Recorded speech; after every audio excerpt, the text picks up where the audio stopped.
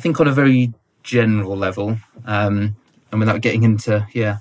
whole strength and conditioning degree or masters, you can probably group strength training into three main areas. So you've got heavy resistance training, which is kind of lifting your barbells, dumbbells, kettlebells mainly, for repetition ranges of up to about 8 or so. You've got explosive resistance training, which is moving light to moderate loads as quickly as we possibly can. So that would be things like throwing a medicine ball, maybe jumping onto a big box, and then weightlifting skills, so things like clean and jerks and snatches, which are obviously a big part of strength and conditioning.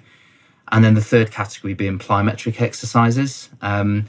which are things like jumps, hopping and bounding, where essentially we're trying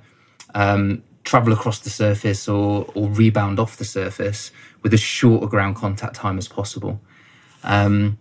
And again, going back to the review that I mentioned before, we found that these, like all three of these different strength training activities, seem to offer benefits.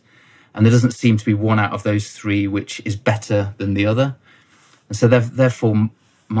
usually my recommendation to most runners is that they attempt to try and include all of these, either across a training year with some sort of periodized model, or a little bit more concurrently, and that there's bits of heavy resistance training, there's some explosive work, and there's some plyometric training,